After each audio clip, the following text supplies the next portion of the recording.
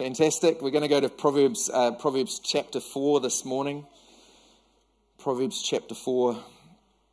It's quite interesting at the moment in my, and I think before I spoke a couple of weeks ago, I said this, one of the things that I've really felt God speaking to me about is revisiting some of the stuff that he spoke to me back when Philip and I first started here. And even probably before that, actually, in some of the early stages of my journey of faith and following Jesus. And I want to go to this passage, Proverbs 4, verse 23. Proverbs 4:23. If there's anything, one of the verses I've had a number of them, but this has been one that has been a huge one in my journey of faith. And I want to read it this morning. I'm going to read it out of three different versions. I've only got two of them up on the screen. First one, so this is Proverbs 4, verse 23. And it says there, guard your heart above all else, for it determines the course of your life. So that's in the New Living Translation. In the NIV, the New International Version, it's not so new anymore now. Above all else, guard your heart, for everything you do flows from it. And then in the Passion Translation, that same verse says this, so above all, guard the affections of your heart, for they affect all that you are. Pay attention to the welfare of your innermost being, for from there flows the wellspring of life. So I want to talk, I've got 2 Sundays in a row, so that's going to be awesome. I want to just briefly, over those 2 Sundays, I want to talk about the issue of heart health. Heart health. So we did CCs earlier, we're doing HH today. So heart health. Okay, so I'm going to ask some interaction now. Okay, so this is going to be a bit different for you. So just with the people nearby, why don't you turn around and just ask each other the question. Come up with a few answers. I'll take 3 from each group. So maybe, I don't know. Every time I give people numbers to get into groups, everyone does what they want. So just get into small groups, have a chat amongst you, and this is the question. This is the question. What are some of the things that affect our heart health? Okay? So I don't mean physical eating food and getting fat, eating fat and cholesterol and all that kind of thing that affects your heart, lack of exercise, all those kinds of things.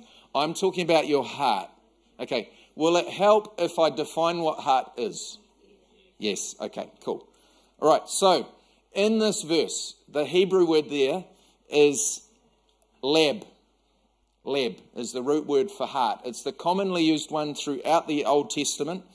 And what it includes is it's talking about the center of who you are. So it includes your thoughts, your wills, your discernment, your affections. So it's your heart. It's the center of who you are. It's what makes you you. Some of us in our English, we would probably say something like soul.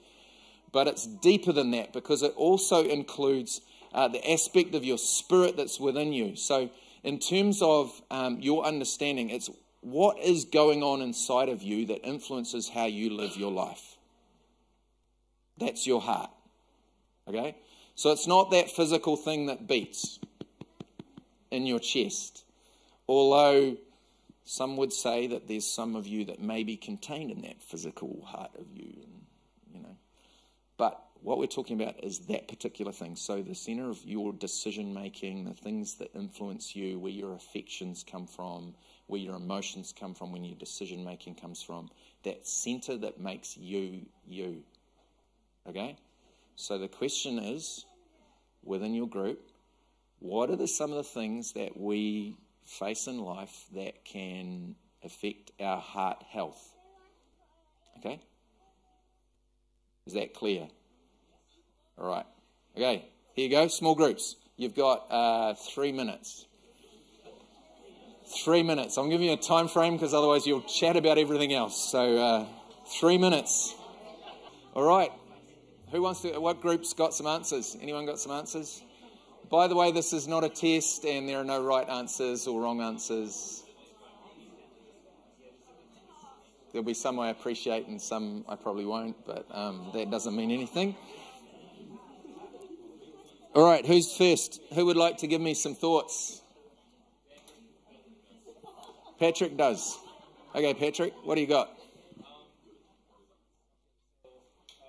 Good eats, good peeps, and good sleeps, and good times with God. That's 4. I think I only asked for 3, but do you want to say it again?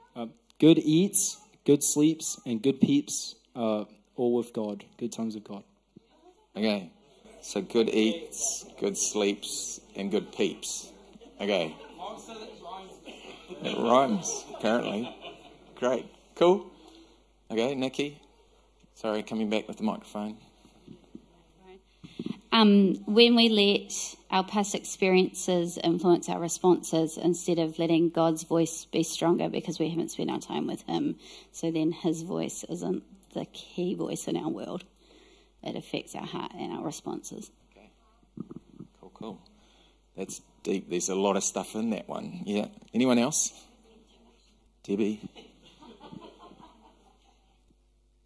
Ours was a little bit similar to Nikki's, but being able to discern God's voice and also being aware of how we are responding to people in any situation. Okay. We had some things here that affect your heart in a bad way, and it was unforgiveness, loneliness, depression, I suppose. Yeah. All right. Andre? We were part of the group. Oh, you were part of that group? That group? Awesome. Over here. Well done. We had, if you're not receiving from Christ in your relationship with Jesus, that makes it a lot harder if you're trying to find that in other people. So that was one of them. And then the relationships, so the people that you keep around you and that you share the dreams and things that you have with, and making sure that they're speaking good things into your life. And then we also had similar vein to what Nikki was saying of trauma or things that you may have picked up that you haven't processed, and so you're actually carrying that with you unnecessarily. Great. Anyone else? Any other group over this side wants to add anything? Anyone else want to add anything?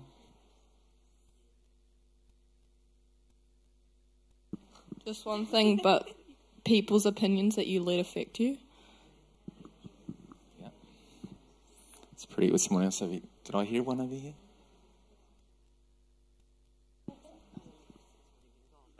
Things that we watch and meditate on, and things we think about can affect our heart. And your self-talk. So you're saying the things we give ourselves to. So the things we give ourselves to generally would be worship, and whether it be positive or negative, because the things we give ourselves to is the stuff that comes out. Okay. Awesome. Anyone else?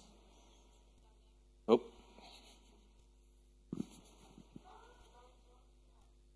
Addiction. Anything that isn't glorifying to God that you're addicted to. Cool. Yeah. Dave? It's football, quizzes. Yeah. I've got nothing to say now. I was just going to say physical activity, like actual body movement and affects your heart. Yep. Yeah. Cool. Grumpy without them. Yeah, absolutely. Music. Society norms and peer pressure. Awesome. The values that we have, that we were taught or grow up with, and the values that we create for ourselves, and also the inputs that we allow to come into our life, social media, whatever. Awesome. Okay, she started to flow now. It's like the 3 monkeys: what you see, what you hear, what you say. Okay. Got you thinking? The whole point of that was to get us thinking about this, because I can give you a whole bunch of stuff, but if you don't engage engage your brain and think about it for yourself, what I present is not very helpful, because all it is information. So one of the things that I've found is super important for me, and it's something I've had to learn as I've got older, because it wasn't something that I was taught when I was young, was this idea of being of taking time to self-reflect. Has anyone learnt that skill, or don't understand what I mean by that? So what I mean is we go through life and stuff happens. Is anyone with me on that? Okay, cool. Okay, we're on common ground. Okay, stuff happens in life. And sometimes it's good, sometimes it's bad, sometimes it's mediocre, sometimes it's just life. And we go through life and just the normal day happens. All right?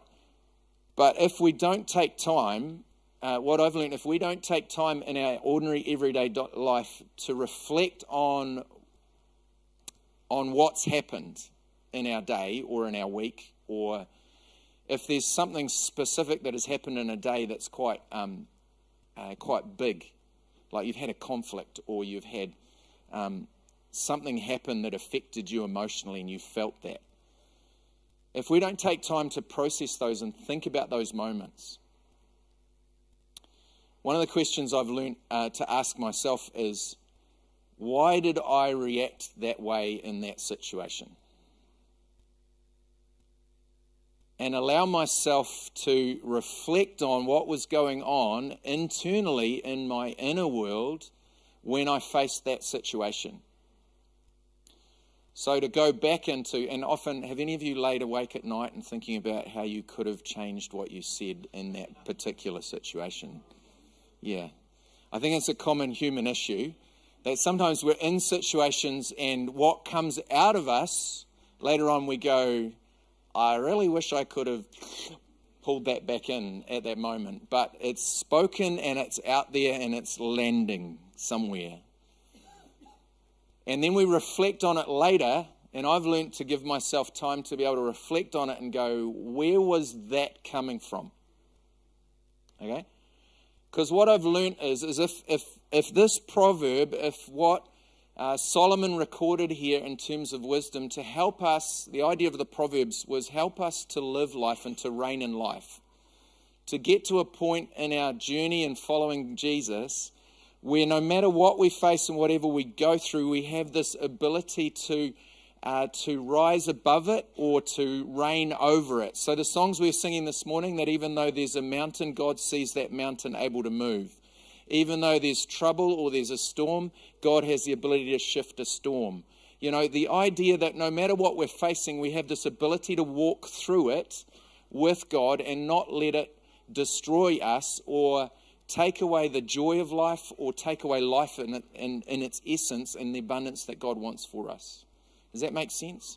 And so we've got to, I think sometimes in our busy worlds, we're so busy rushing from one thing to another, and we get to the end of the day and we're so tired we fall into bed, and the day in terms of a learning experience for us of growing in our knowledge of ourselves and in who God has created us to be, we miss the opportunities to take the learning moments that are there for us by reflecting. Because I look at this and I say, if I'm guarding my heart, so I take this one, return it the other way. If I want my life to be full of life and to be full of joy and to be full of peace and full of love, then that flows out of my innermost being. That flows out of my heart. So if I don't take time to reflect on my heart and the condition of my heart and what's going on in my heart, then I'm actually potentially not living the best kind of life. Are you with me? And so for me, that's where this sits. So it's interesting, the word that's translated wellspring or course, or it flows out of, this Hebrew word in there, that most translations would have as the issues of life, or that thing that flows out of us, is actually a Hebrew word, yasa, which is translated as seasons, but particularly springtime. So the idea that the writer was saying here is, if you guard your heart, you can live in a place of springtime. The season of spring. So what are some of the characteristics of springtime? New life, growth. In New Zealand, one of the best things is driving down a country road and the little lambs, right? Bouncing across the field and banging into mum for a drink, and then some of them just lying there going, without a care in the world. And then I love it at our house, because our trees that have lost all their leaves and been dead for winter, they start to blossom, and then the leaves come out. And so there's this idea of fresh growth, of new starts, of new beginnings, of new life, of that flow coming out of our lives. So this idea here that the writer of Proverbs is saying is, if you guard your heart, that can be the perpetual season that you live in, of new growth, of new life, of experiencing new things, of moving into the new and to the next of what God's got for us. Now, how many of you want that to be the situation, the season that you live in? So for me, my encouragement this morning is, let's be people who pay attention to our hearts. As you've mentioned, there are so many things that can get into our hearts and can affect them. This is hugely important, so I want to read a couple of passages. Matthew 15. So Jesus talks about this a lot. So he takes what the proverb, the writer of the Proverbs says, in terms of above all else, make it your first priority to guard your heart, for everything you do flows from it. And he goes this in Matthew 15, verses 18 and 19, and he said, but the words you speak come from the heart. That's what defiles you. For from the heart come evil thoughts, murder, adultery, all sexual immorality, theft, lying, and slander. So all of the issues of sin don't come from the devil, they come from my heart. Oh. In the Old Testament, the writers say, watch out for your heart, because it's deceitfully wicked above all else. So the importance for us to look at our heart, the other promise, the great promise of God, is that when we come to Jesus, he will take our heart of stone, of that deceitfulness, and he'll give us a new heart. Okay? The challenge with that is that you and I have to deal with the stuff that's going on in that process. In Luke chapter 6, verse 43, Jesus says this, a good tree can't produce bad fruit, but a bad tree can't produce good fruit. A tree is identified by its fruit. Figs are never gathered from thorn bushes, and grapes are not picked from bramble bushes. A good person produces good things from the treasury of a good heart, and an evil person produces evil things from the treasury of an evil heart. This is the kicker of this statement. What you say flows from what is in your heart. Now, I just said before, we've had those conversations and we say something and then we want to pull it back. Right? I think all of us identify with those moments. What that says to me, if I'm reflecting on my world, is that there's something in my heart that is causing that to come out as a response. Does that make sense? So then I've got that question I asked before. What's going on inside of me that caused that to come out? And the great thing for all of us is, if you're following Jesus, you don't have to answer that question just on your own. Because Holy Spirit wants to help you to identify what is going on in your heart that is causing that to happen.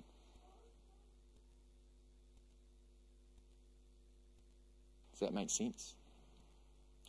And so I want to encourage us today. Let's be people who make time in our worlds to reflect on our lives.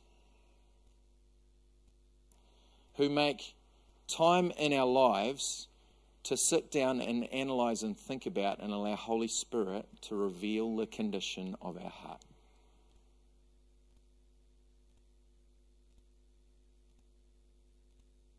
Because if you and I want to live in perpetual springtime, and springtime all the time in our lives, that says to me that there's a priority of guarding your heart.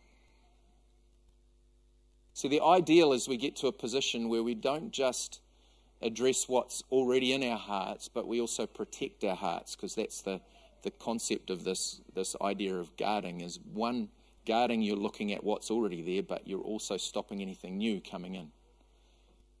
All right? So that's where a lot of the things you talked about today are some of the things that can affect us, and then you've also got the things that are already affected us. Two things. You know, one of the things I've found hugely important in my world is doing this. Is taking time to reflect, but also taking time to be proactive around building my heart health. So I'm just giving us a challenge this week. Next week I want to go into some more practical things that you and I can do to, one, guard our hearts, protect it from what goes on in the world in our lives today, so that we're not allowing new things to come in. So practical things about that. And second thing practical is about how we can deal with the things that are already affecting our heart. So there's two areas, and I want to talk about those next week. But this week, I wanted to put us in the framework of the challenge of saying, if I want to live in the abundant life that Jesus has said he's got for us, a perpetual springtime, then let's take the time to examine our hearts, to allow Holy Spirit to reveal what's in us that's affecting how we live our lives. Amen? Right, let's pray. God, thank you for your presence here this morning. I thank you for every person here. I thank you that your desire is for all of us to live with a freedom in our lives